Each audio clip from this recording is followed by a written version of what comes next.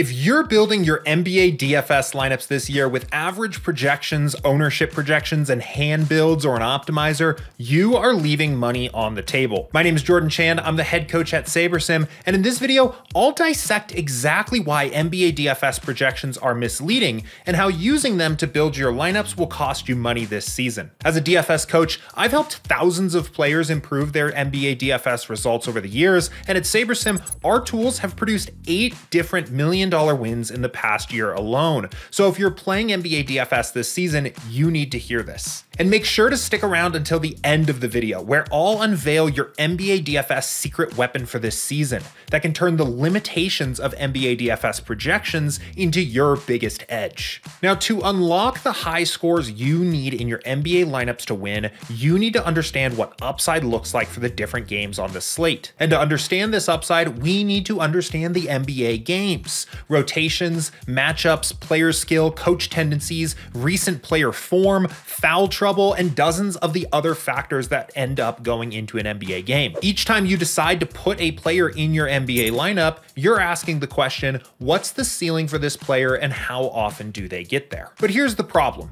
Average projections are a single number, representing the mean of all possible outcomes, and they assume that players score that average 100% of the time. And they don't. NBA players have a range of possible outcomes. The most common outcomes are around the average, but that is certainly not all that can happen. NBA players have downside and, more importantly, upside that isn't captured in the average projection alone. Giannis might be the top projected player on the slate with a 55-point projection, but how often does he score the 70 or 75 you need from him to take down a tournament?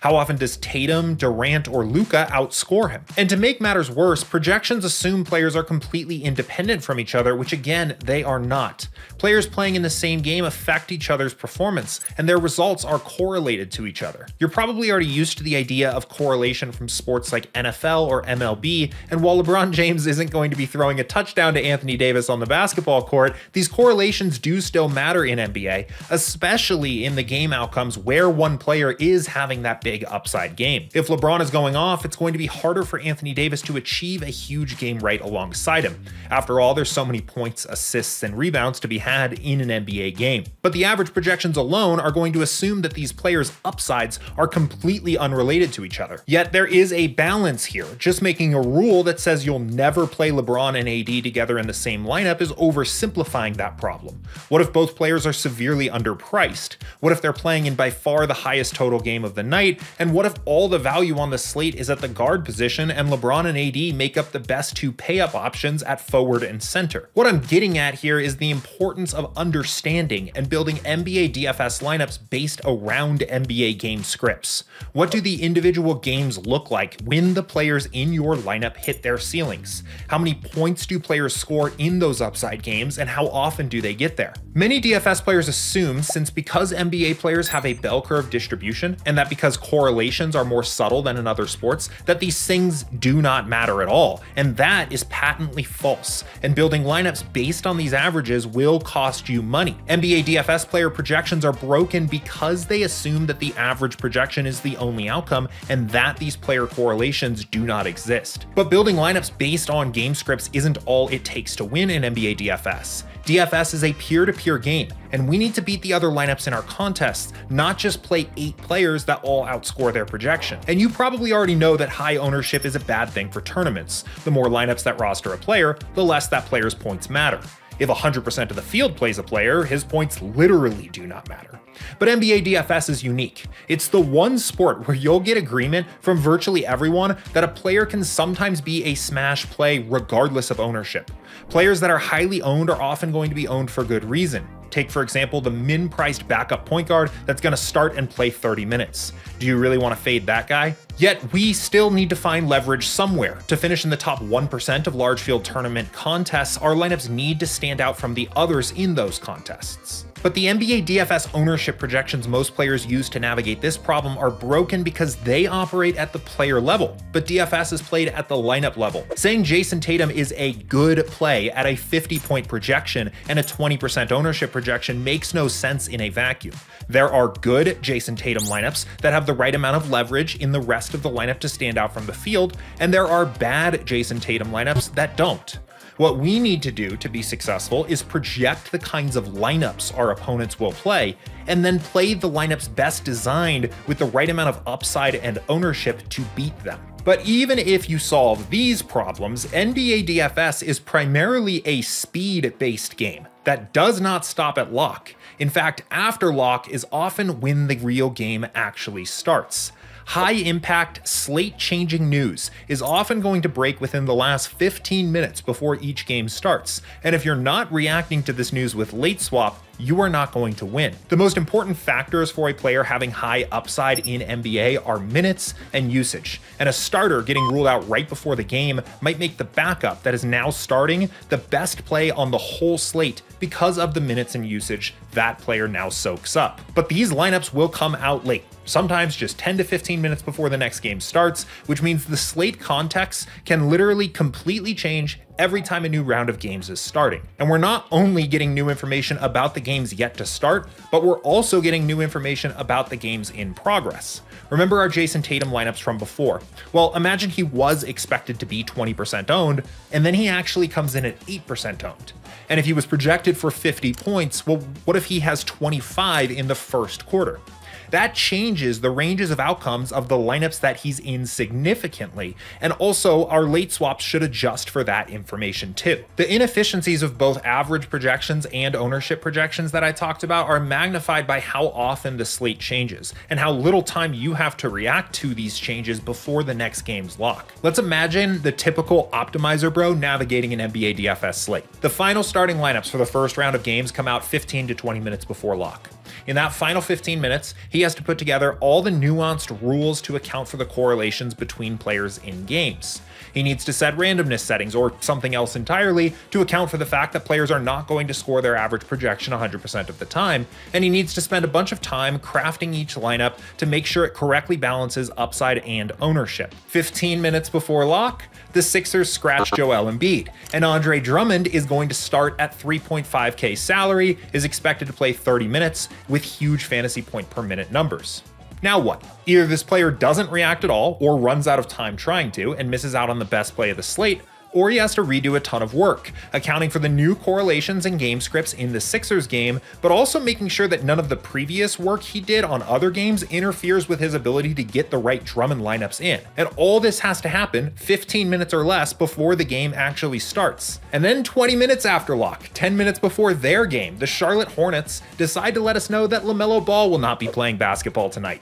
Now he's got to do it all over again. Plus, he might already now have 100+ different lineups in play in a variety of different contests, where he now knows how some of his players are performing in the first quarter, the actual ownerships for a bunch of players in those games, and ideally would want to swap those lineups accordingly based on that new information as well. This pattern would continue throughout the entire slate, and this might sound extreme, but I promise you there will be NBA slates this year that play out exactly like this. It is incredibly hard to make the optimal decision, accounting for all these important variables in the 10 to 15 minutes that NBA DFS gives you to do it. So enter SaberSim, your NBA DFS secret weapon, the tool you need to appropriately balance upside, ownership, and time in your lineup building process this year. Average projections can't account for upside and correlations on their own, and this is why sims are valuable. On SaberSim, your NBA lineups are built with simulations. We simulate each game on the slate, play by play, 100,000 times,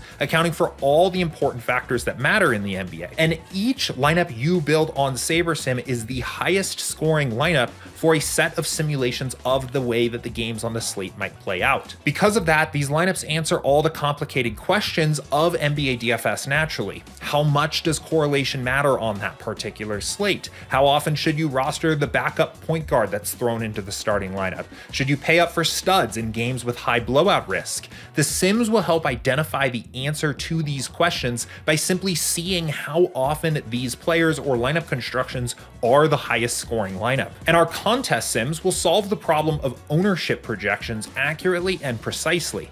On SaberSim Ultimate, we generate an expected field for 13 different contest types in the lobby.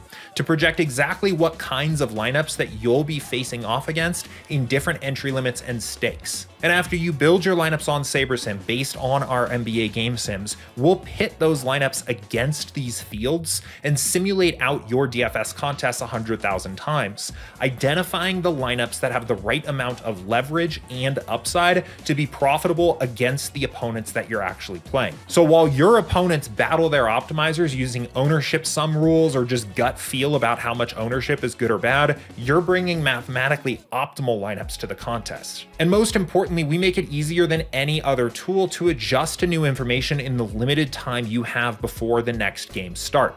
As starting lineups come out for each game, we'll rerun our simulations of that game based on that new information, generating new play-by-play game simulations and new expected field lineups in just a couple minutes after news breaks.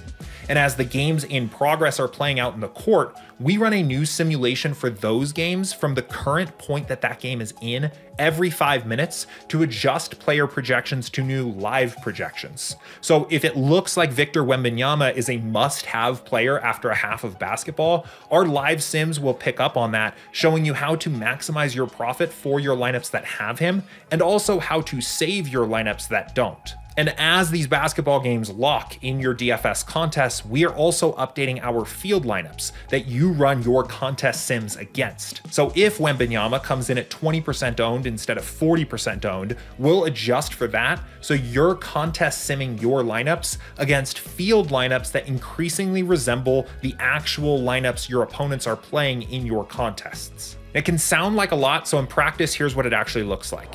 Every time an NBA game starts, we intake the real actual ownerships in the contest you're playing and then readjust the field lineups we use in the contest sims. Every 5 minutes that passes in the NBA game, we run new live simulations from that point in the game on and use those new live simulations in your contest sims to account for how players are playing on the court. Every time we get a new starting lineup for a team whose game has not started, we adjust our game simulations for those games plus the field lineups to react to the new information we have given those starting lineups. And when you go to late swap on SaberSim, we swap each lineup that you're already entered a few dozen times. So you'll have, say, 20 or so different swap options for your lineups based on these updated simulations.